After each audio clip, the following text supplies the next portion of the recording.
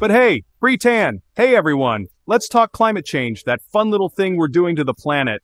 It's like we left the oven on, except the oven is Earth, and instead of cookies, we're baking ourselves. The good news? Think of all the tans we're getting. The bad news? Everything else.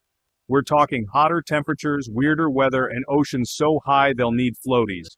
It's not great, folks. It's like Mother Nature looked at our environmental report card and said, "See me after class, and bring a glacier." But before you start digging a bunker and stocking up on canned goods, let's talk solutions. Because while we may have started this whole climate mess, we can still fix it. Or at least try to, right? Otherwise, future generations will be left wondering why we didn't try harder. That, and they'll be too busy outrunning hurricanes to care. So, what's on the menu for saving the planet? Well, first up, adaptation. It's not just for animals pretending to be leaves anymore. Climate change adaptation is like putting on a raincoat, except the raincoat is made of common sense and sustainable living. It's about changing the way we live to deal with the changes we've caused. Think of it as a cosmic apology to the planet. Except instead of saying sorry, we're actually doing something about it. Imagine that. We're talking about things like building seawalls to stop coastal cities from turning into Atlantis 2.0, or developing drought-resistant crops so we can still have food when the weather throws a tantrum. It's about being proactive instead of reactive. Because let's face it, reacting to climate change is like playing chess with a pigeon messy, unpredictable, and you'll probably lose. One of the biggest things we need to adapt to is rising sea levels. I'm not talking about a little extra water at the beach, people. I'm talking full-on Waterworld situation. Except without Kevin Costner's gills. Probably. That means cities need to start building seawalls like yesterday. And we're not talking about some flimsy little fences, we're talking about walls so high they'll need their own zip code. Think of it as an investment opportunity. Who wouldn't want beachfront property in the year 2100? But it's not just about building barriers. It's also about moving people away from high-risk areas. I know, moving sucks. But so does losing your house to a hurricane. It's all about choosing your battles wisely, folks. Next up, let's talk about food. Because if there's one thing we need to survive, it's snacks. But climate change is messing with our food supply. Droughts, floods, and extreme temperatures are like the culinary equivalent of a toddler with a whisk unpredictable and messy. That's why we need to adapt our agricultural practices. We're talking about things like developing drought-resistant crops and using water more efficiently. It's like giving our farmers a crash course in climate change survival. Think of it as Top Chef Apocalypse Edition. And while we're at it, let's talk about where we build our cities. Sprawling urban areas are great for traffic jams, not so much for the environment. We need to start building up, not out. Think vertical farms, rooftop gardens, and buildings that generate their own energy. Think the Jetsons, but with less astro and more sustainability. Section 5. Don't be a fossil fool, real-world reasons to get real. Okay, let's get serious for a second.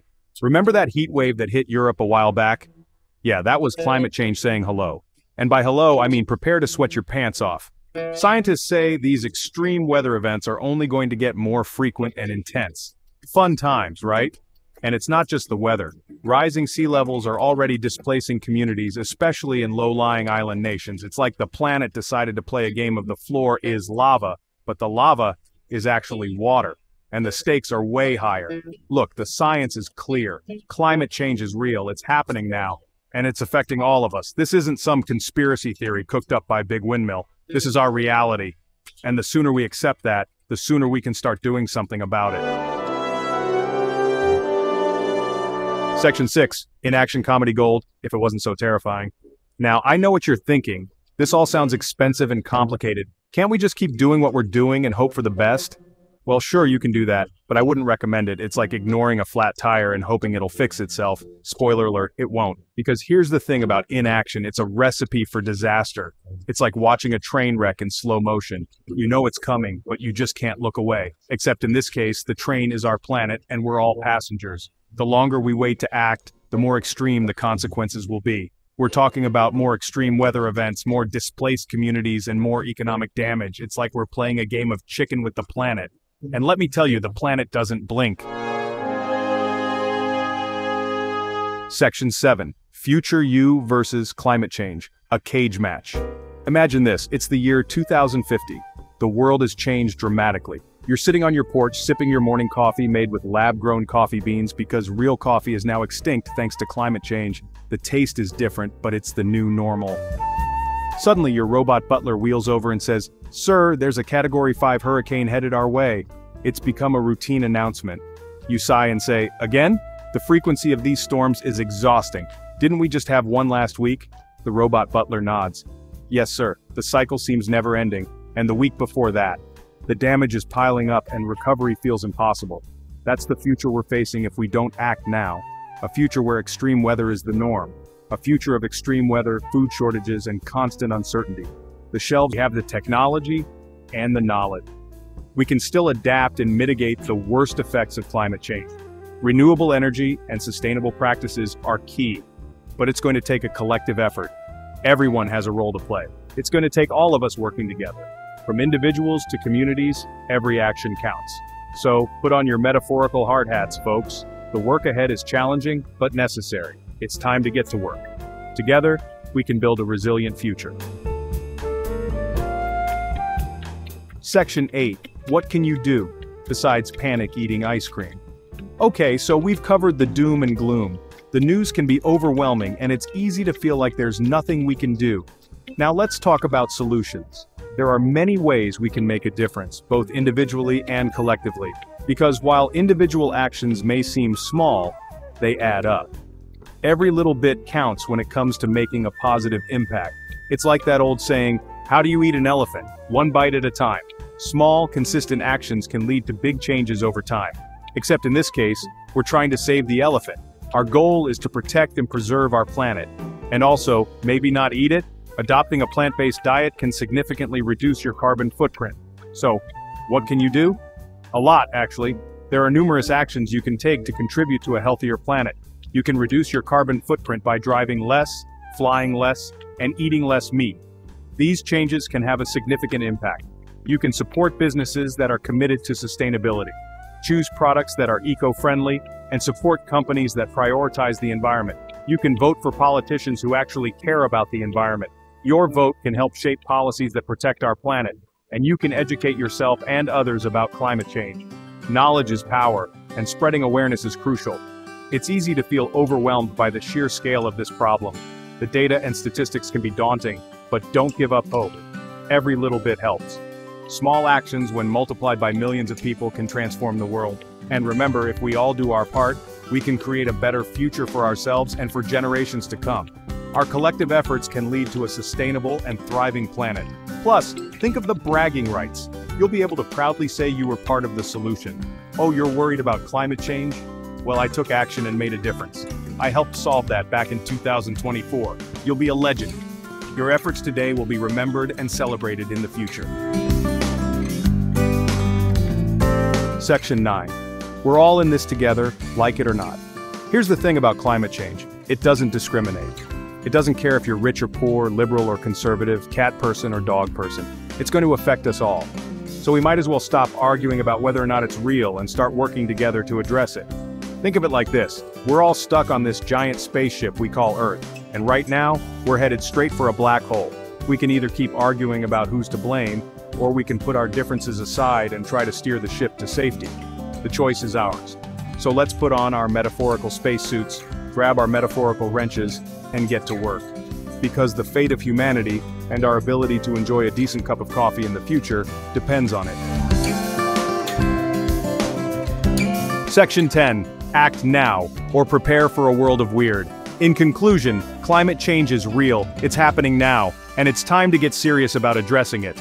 The evidence is all around us, from the melting glaciers to the deforestation and the increasing frequency of floods. We can adapt to the changes that are already happening, and we can mitigate further damage by reducing our carbon footprint. Simple actions like planting trees, installing solar panels, and using wind energy can make a significant difference. But we need to act now.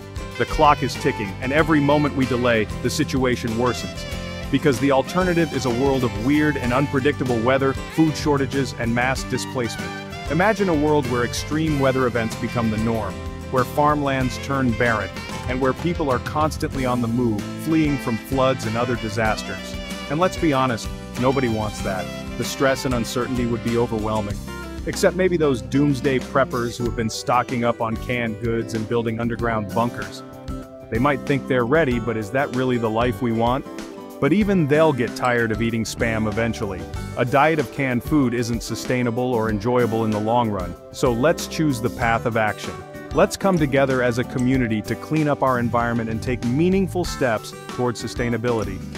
Let's choose a future where we can enjoy the planet without having to worry about it melting, flooding, or catching on fire. Imagine a world where families can enjoy the beach, hike through lush forests, and kids can play in parks without any fear. Let's choose a future where we can all breathe a little easier. Literally. Cleaner air means healthier lives for everyone, because the future of our planet depends on it. The choices we make today will shape the world for future generations. And also, because I really don't want to have to give up my morning coffee. Let's protect the things we love by taking action now. Chapter 11. The Uninhabitable Earth. The Earth has become uninhabitable. Extreme weather events are the norm and many species have gone extinct. Humanity struggles to survive in a world that is no longer hospitable. Imagine waking up to a sky darkened by perpetual storms, where the air is thick with pollution, and the land is barren. Coastal cities are submerged and once fertile lands have turned to deserts. The food chain is disrupted, leading to widespread hunger and conflict over scarce resources. We see images of abandoned cities overrun by nature, but not the kind we remember. Instead, invasive species dominate, and the biodiversity we once took for granted is lost. The oceans, once teeming with life, are now vast, dead zones. This is not a dystopian fantasy, it's a potential reality if we fail to act. But amidst the darkness, there is still hope. By recognizing the gravity of our situation and committing to change, we can still turn the tide. The future is in our hands, and it's time to act before this vision of the uninhabitable Earth becomes our reality. Let's choose a path of sustainability, compassion, and resilience. Because the Earth is our only home, and it's worth fighting for. Chapter 12. The Cost of Inaction.